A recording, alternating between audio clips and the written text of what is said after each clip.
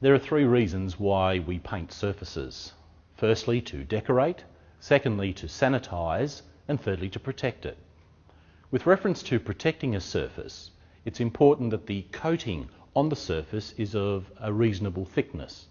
Paint manufacturers specify how thick paint should be on these surfaces.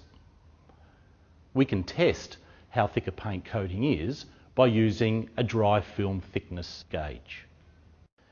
This is a dry film thickness gauge. It's also referred to as a banana gauge due to its shape, looking like a banana. It works on a magnetic system.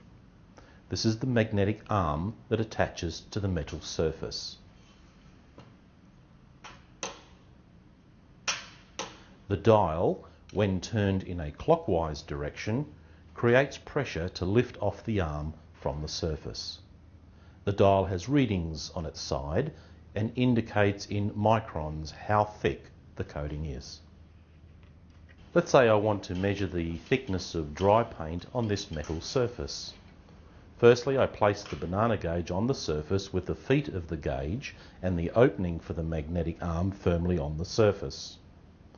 Then I'll turn the dial clockwise all the way back to ensure the magnetic arm is not attached to the surface. Now I'll turn the dial anti-clockwise until the magnetic arm attaches itself to the surface, and usually I'll hear a click. Then I'll slowly turn the dial clockwise again and stop when I hear another click.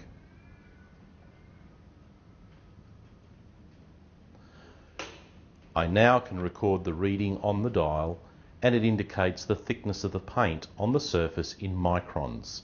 The thicker the paint film, the higher the microns. If after taking a dry film thickness test of the surface and we find that it's not as thick according to the paint manufacturer's specification, then we really need to apply another coat. If it's over the specification, well, that doesn't really pose major problems. We don't tend to use the dry film thickness test in the domestic painters market, but it's more mainly used in the industrial areas. People that tend to use the dry film thickness test is the paint inspectors, the building commission inspectors, and those who actually apply industrial coatings to various surfaces.